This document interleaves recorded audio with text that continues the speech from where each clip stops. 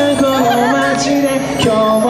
日常が動き出していく。さあ歩き出そう、見渡す限り僕らの声。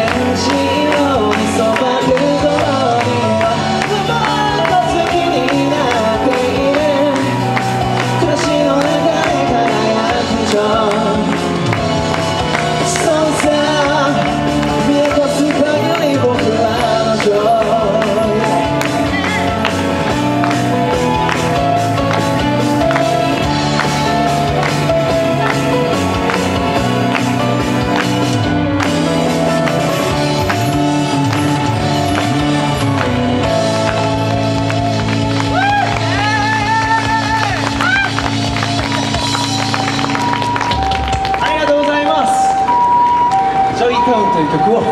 お届けしました。僕虹色インコというバンドもやっておりましてですね、その、楽曲でございます「ジョイタウン」という曲、サブスクの方でも配信してますんで、ぜひ、虹彩るインコと書いて虹色インコと言います。検索したらすぐ出てきます。ぜひ、音源の方チェックしていただいて、いろいろ聴いていただけたらなと思います。そう、あと僕カタカナでカナダコウイチという名前で、活動をしております。各 SNS ですね、 X だったり Instagram だったり、やっておりますんで、ぜひともつながっていただいてですね、仲良くなっていけたらいいなと思っております。最近こうしてステージに上がって、たくさん歌わせていただいてるんですけども、音楽を聞いていただくこと、お届けすることだけが、目的では僕はなくてですね、その後をめちゃくちゃ、大事にしたいと思ってます。一人一人と、仲良くなってそれぞれのことを知って、人間関係、ちゃんとした1対1の人間関係として、音楽をきっかけにどんどんそれを作っていけたら嬉しいなという思いで、音楽をしております。まさにこの金山マルシェというイベントもそうなんじゃないですかね。こういう、場所があって、そこで人とつながってまた来たくなるような、そんな場所であると思いますんで、僕も、そんな金山マルシェのようであれるようにですね、今後も一生懸命活動していきますので、まずは僕のことをフォローしない人は、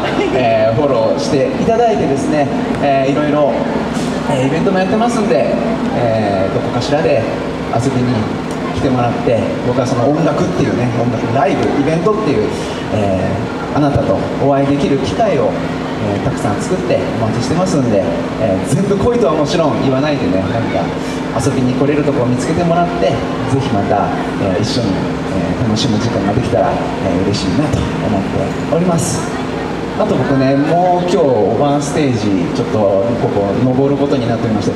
4時30分からですね、武ちなみというシンガーソングライターがおるんですけども、その武ちなみの、